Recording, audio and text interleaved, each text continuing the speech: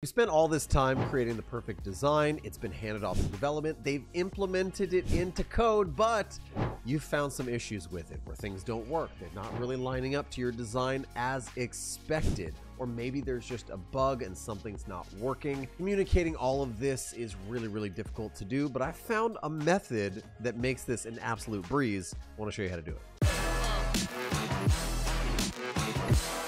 All right, I have a website open, a website that I built, and I handed it off to developers, and I put it in their hands to create the code. And there's lots of buttons you can click here to join and sign up and do all this fun stuff. But one of the buttons I'm having a little bit of an issue with.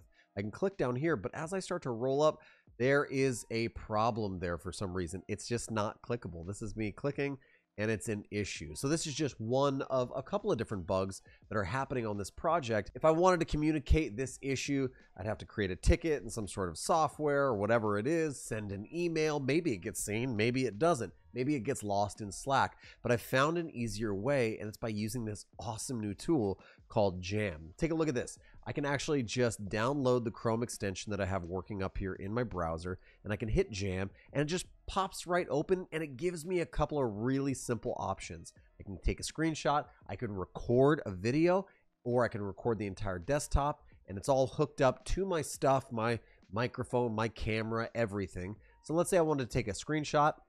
I hit that, it tells me I either click or drag to create a screenshot. So why don't I just drag over this specific area like that, and boom, it immediately opens up the editor. I can grab like a color and a pen if I want to, and I can highlight the area right there. Boom, boom, boom. That's the one we're talking about.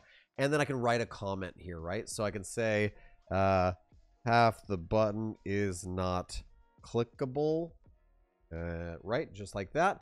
And as soon as I create, it does this really cool thing. It says, hey, listen, it opened a new tab and it copied it to the clipboard. So look up in my browser, you can see it has opened a new tab and it's created the bug report, which is the whole idea here. A bug report is me communicating a bug, communicating an issue, but I don't know as a designer maybe what all the details are. And the first question that my developers are going to ask me is, well, what browser were you in? What was happening when you did this? And guess what?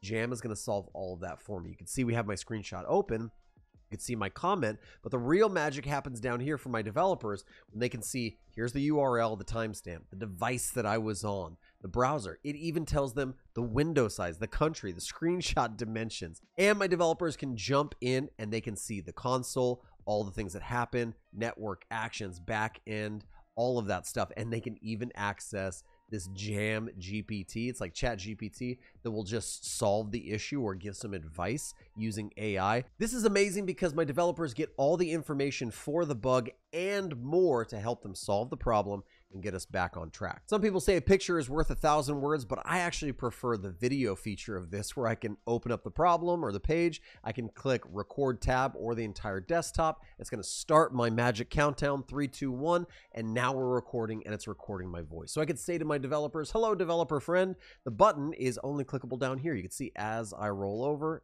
that's the only part that's clickable. All this I'm clicking and nothing is happening. It's kind of problematic. I need you to help me out with that.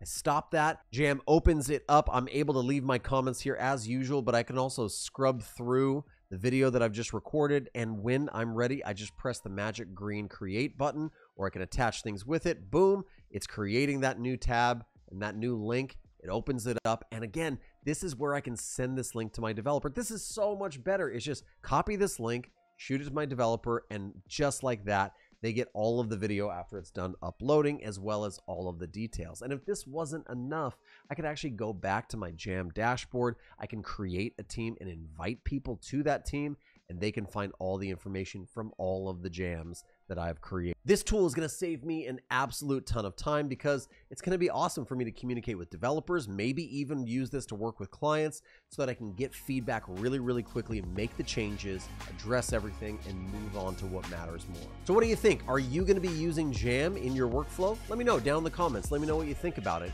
And also, if you enjoyed the video, make sure to leave a thumbs up, subscribe to the channel. I do lots of videos about design and developer handoff, so ring the bell so you know when another video like this one comes out.